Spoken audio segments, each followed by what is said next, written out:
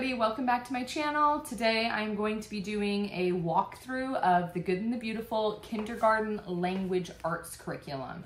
We have just about finished it. We only have a few lessons left, so I'll do a walkthrough. These were really helpful for me when I was looking for a new curriculum. I really like to see what's on the inside of the books, and a lot of times the websites don't provide very good pictures. Also, you will be seeing the work that my daughter has done. We write directly in this book. That's one pro of the Good and the Beautiful, is that it is open and go. So you just pop it open and they write directly in the book. So I'll take you through a walkthrough of this. If you haven't already, I have done a full review of both the Language Arts Kindergarten and the math curriculum for the Good and the Beautiful.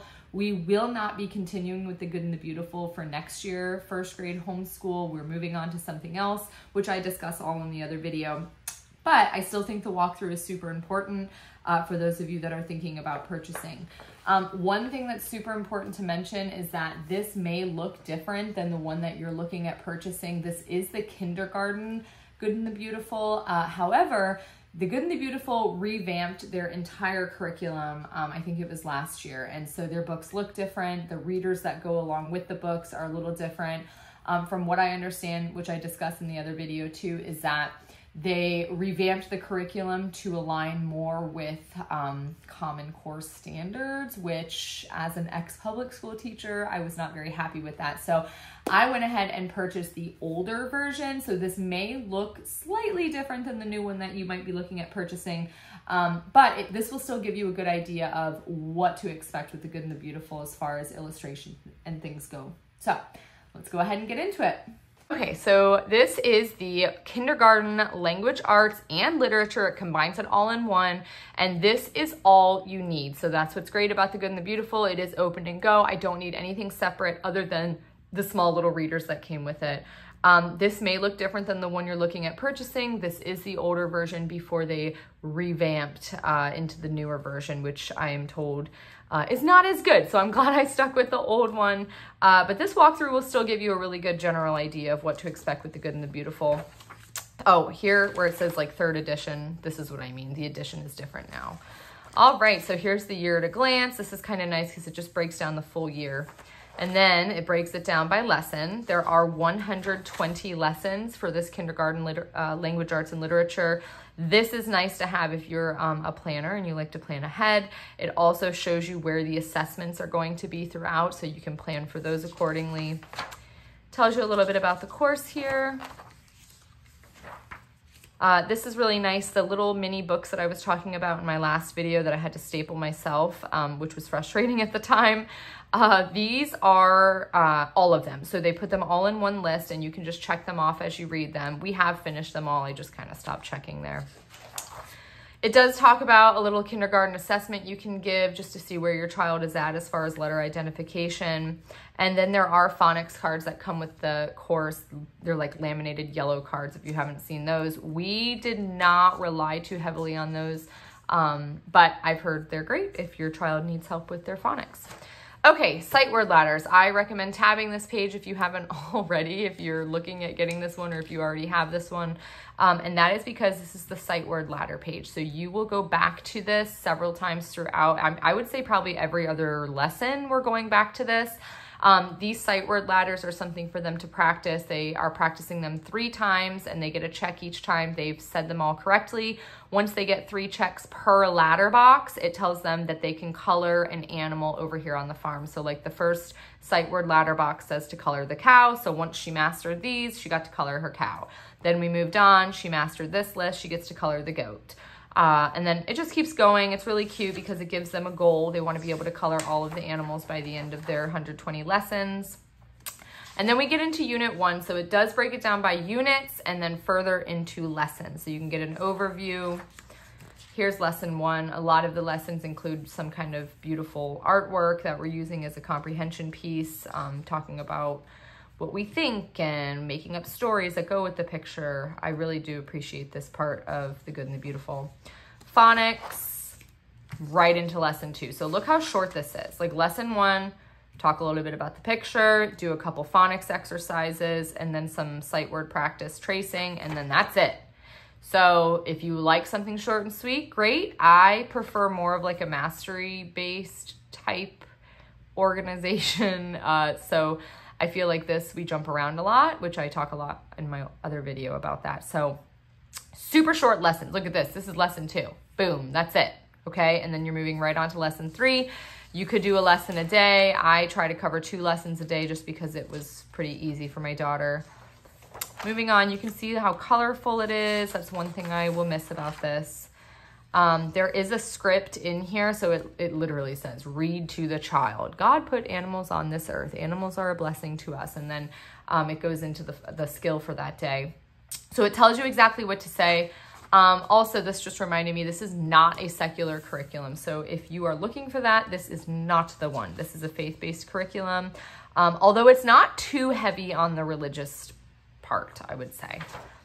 Lesson 8 and 9. I'm just going to kind of flip through a little faster because I want to show you when we get to the assessment. Oh, this is good too. They put chapter books right in. So this is a chapter book called Bobby and the Big Road, chapter 1. They just put it right in the story. So we read this every day or every other day for the first couple lessons. There's chapter 2. But again, it's like we're skipping around. We're doing comprehension of this chapter book, and then the next day we're working on vowels. So it just didn't seem very cohesive to me. Bobby and the Big Road again, some more artwork. Moving right along, lesson 18, 19, 20, 21, more artwork. If you are looking at the newer version too, I don't know if it's the same artwork or if they've chosen new artwork to study, but I really love this part of the curriculum. This too, it does include poems every so many lessons that the children are expected to memorize. My daughter loved this. We broke out her karaoke machine and she spoke into the microphone as she was reading her poem. Okay, and then at 25 is the assessment. So the assessment is right in the book. It does have you flip back to the appendix in the back. Some of the assessments are a little longer, but everything is right here in the book. So for this one, she was reading all of these words and I timed her 45 seconds, and then I put a little note that she had to sound these out. The problem that I have is that the next assessment that they do is not the same one. It's something totally different, so I don't get to see true growth. I wish it was the same assessment throughout so that I could see the growth, but they don't do it that way. Moving on to Unit 2, phonics, lots of phonics. Bobby and the Big Road continues into Unit 2, as you can see. And then here's Chapter 10 of Bobby and the Big Road. Some handwriting practice too. We did order the handwriting book for Good and the Beautiful. We just went right to level 1. We didn't even bother with the level K. And my daughter did really well with it. So if you don't think this is enough handwriting practice, you can always buy that separate book. This was really cute. They have little games throughout, and I just love how colorful it is. So this was, you know, we played a little game with different all words, A-L-L endings, little short stories right within here, poetry. So you can see each lesson, it's really, look at, so B and D recognition, this was really helpful. It came with a little game too that I had to print and cut out. Actually, I don't even think I had to print and cut it out. I think it was right in the book and I just ripped it out. B and D again, but then we go right into long vowel sounds. And then watch this, 43 gives you a little review, which is rare. You don't always see this. And then we have short words with long vowel sounds. Short words with long vowel sounds. And then short words with long vowel sounds. So the point, what I'm trying to make is like, sometimes you get the mastery to where we're reviewing, which I loved. Other times, we're just popping right on over to the next skill before we've mastered the first one. This was really cute. It was this little craft, and we did do this sight word rainbow. So it really has everything. It's like, you know, art, handwriting, phonics, comprehension. You can see this one's called Play and Pray, so a little bit of faith-based stuff there. Okay, more DMB. So we didn't do DMB for several lessons and then we go back to it. So that's that spiral approach where we're spiraling back to it. Okay, and then it kind of stops you here. Here's the Unit 2 assessment and it says your child is ready to start Section 1 of the Level K Reader, which is a kind of like an all-encompassing chapter book almost with mini stories within it. That comes with this. My daughter has it in her room right now, but that's kind of nice because it tells you that your child's now ready for that. Unit 3, phonics, phonics, phonics, spelling. You can see too, per unit, they color code it. So like unit 3 is all red. I appreciated that. More artwork. These were cool. Circle of sentences. She had to circle around and read the sentences. Little poster. I actually made a copy of this and hung it up in our homeschool room. So silent E, bossy E at the end. Colorful little game over here. And then we start some stories about honesty. I liked that. The character building. Circle of sentences. You can see it definitely starts getting a little more advanced. So they start doing their digraphs with the SH, the CH, and the TH. Here's CH. And then they start combining them all. So that was a pretty quick jump. It's like one day of SH, one day of CH, one day of TH, and then boom, you got to know them all. My daughter really struggled with that. Here's one of the mini readers.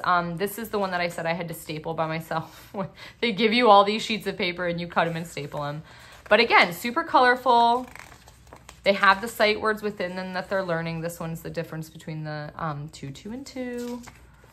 So that's a nice example there. I just stuck that in the middle. Moving right along. Okay, unit 4. Now we've got our endings, inflectional endings. But again, it just seemed like we kind of jumped into this. Like we were doing digraphs and now we're doing these ing endings and the ed endings. And it really, my daughter, I don't think she learns best that way. I don't know if spiral approach is really, yeah, look right into ed. It's not like they're combining ing and ed. It's like we forget about ing and we just go right into ed. But, you know, here they do combine it. ED and ing practice. More practice.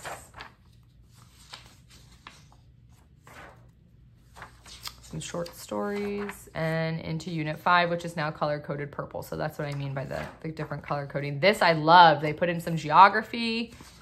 This is the Noah's Ark painting. This was nice. It was a sorting activity that was right in the book. So we just cut out and she glued right in. So I've got everything right here. If you're in a state where you need portfolios to be checked at the end of the year for homeschooling families, this is great because I can just whip out the book and we've got everything in it. Here we're nearing the end. This is kind of where we're at right now. Oh, okay. So writer's workshop. So you've seen now we've gone through the entire book almost, and we are just now getting into these writer's workshops, which they're really just quick writes. Like she just sits down and writes a cute little story. I really wish this would have happened earlier though. That's the only thing I can say is like, I love writing. I feel like it's super important. So anyways, just another little gripe. Here's another little sorting activity. And now we're getting real towards the end. Here's a little slice of a story, some writing practice. Now we're getting into the grammar. We've got the nouns, the verbs, the plural nouns. Here's some ed endings, so that's nice. It goes back into it. That level K reader I was talking to you about, that book that has all the stories within it, it's telling you to start section 3 now.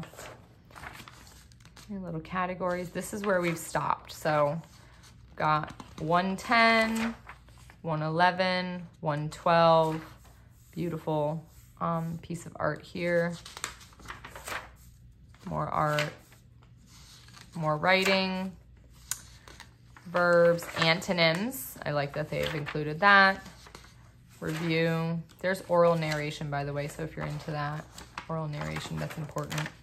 And then the assessment, the final assessment. Okay, you do the final assessment, it brings you back into a few more lessons, and then yay, you finish the level K course. And real quick, I'll just show you the appendix. These are the assessments. So a lot of it was reading and timing her and seeing the growth for that, which I liked.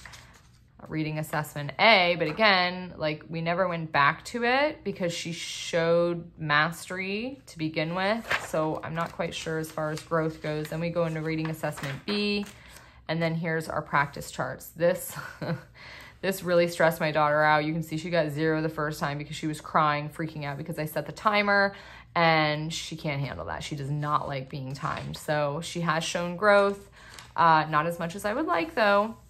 And then there's one for silent E as well. This is cute. We didn't actually do this, but once they memorize the poems, you can put them here. And then here's poems that they can choose to memorize and recite to somebody in the family. Couple optional spelling activities if you feel like you're just not getting enough. And then spelling words check off. This is cool because, again, we didn't really bother, but if they need that visual to show what they've learned, this is a nice little checklist. And that is it for the walkthrough. Okay, so level K, kindergarten, language arts for the Good and the Beautiful walkthrough. Again, I cannot emphasize this enough. This is not the newest edition. Now, a good thing is that if you are somebody who's buying like used curriculum, or if you're somebody who doesn't like to write right in the books and you just want to make copies, you might have access to this version. I really prefer their old version. I think it's a little more rigorous.